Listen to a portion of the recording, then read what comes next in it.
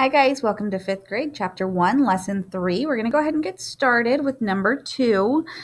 So when we are doing these, we need to make sure that we use PEMDAS, or please excuse my dear Aunt Sally, which is just parentheses, exponents, multiplication and division, whichever comes first, going left to right, and addition and subtraction, whichever comes first, going left to right.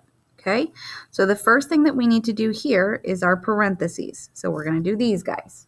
Okay, now 7 is the same thing as 5 plus 2. So if I do 68 plus 2, I get to 70. Add another 5, that's 75. So now I'm going to rewrite what I had and putting in the 75.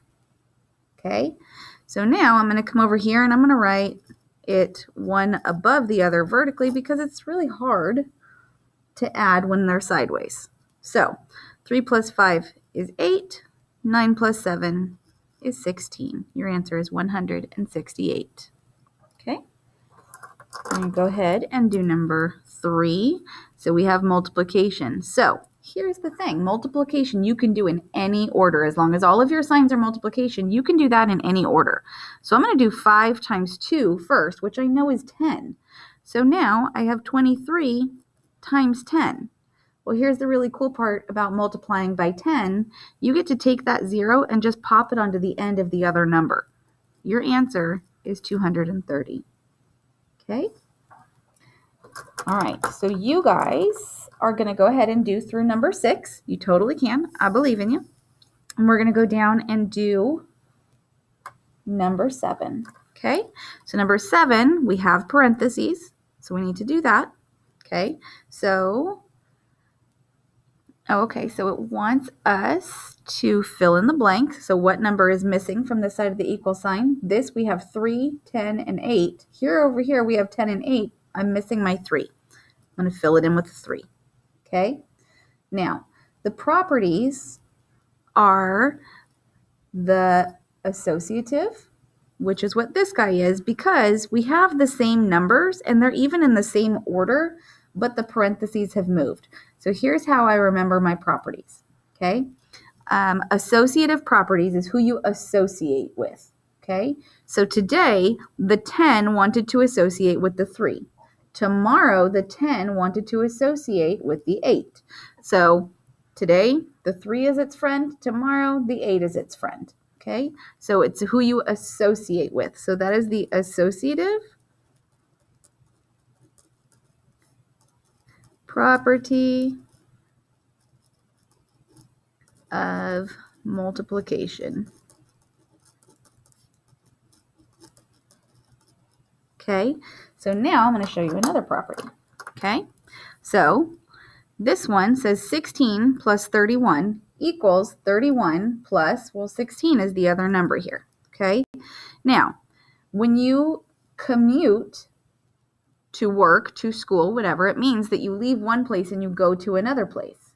Okay, but they're the same places. Okay, so maybe you left home and went to school, and then after school you go from school and you go home. Okay, you've commuted both ways. Okay, commuted is when you go somewhere else. Okay, so this is the commutative property.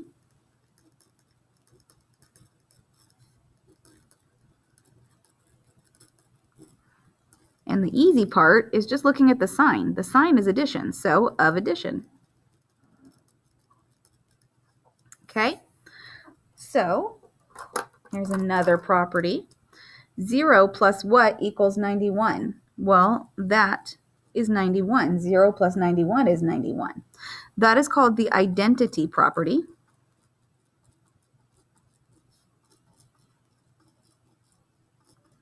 Because the 0 did not change the identity of the 91. Okay? And this is of addition. Okay? So when you're doing identity property, if it's of addition, it's going to be a plus 0. If it's of multiplication, it's going to be multiplied by 1. If I had 1 times 91, that would still be 91, but it would be multiplying. Okay? So you guys go ahead and do number 10. You guys can totally do that. Look at some of the others for an example.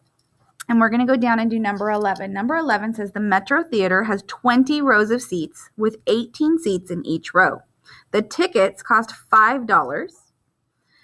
The theater's income in dollars, if all the seats are sold, is 20 times 18 times 5. Use the properties to find the total income. So I have 20 times 18 times 5.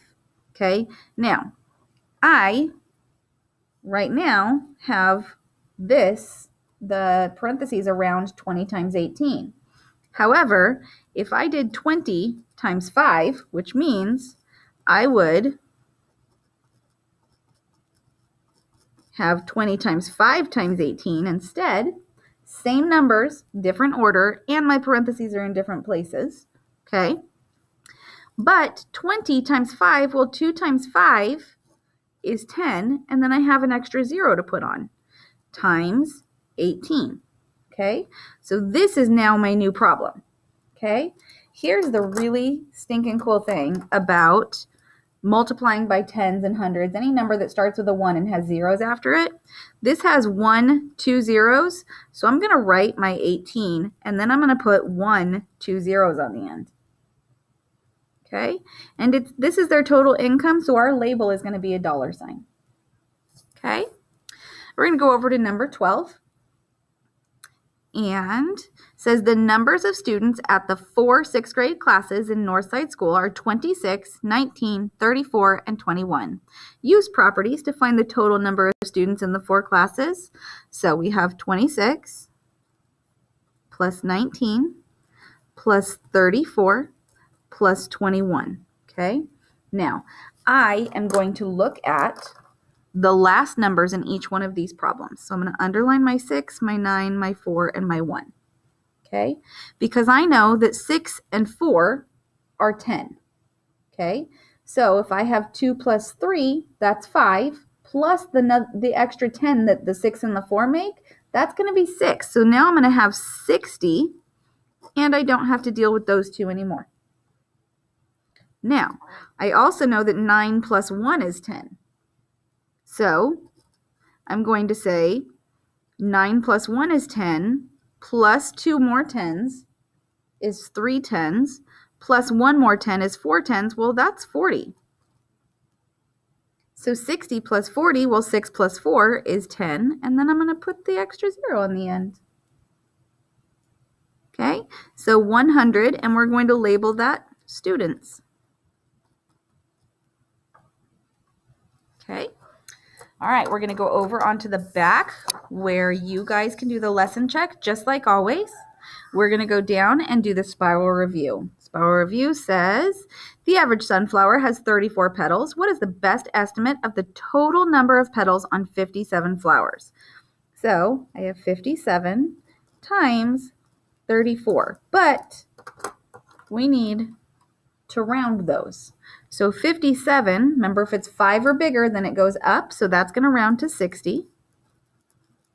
And 34, 4 is less than 5, so it's going to stay 30.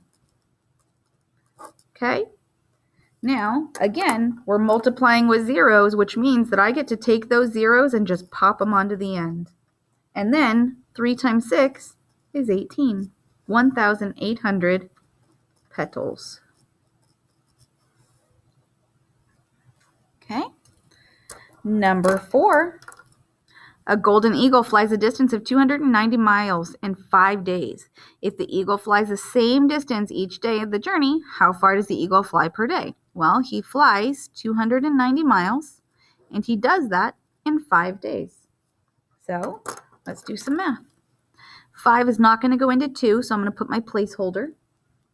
5 goes into 29 5 times, which is 25. I'm going to subtract. I get 4 left over. Now, I'm going to bring down my 0.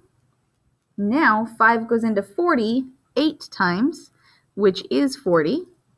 I subtract. I get nothing. So now, 58 miles per day.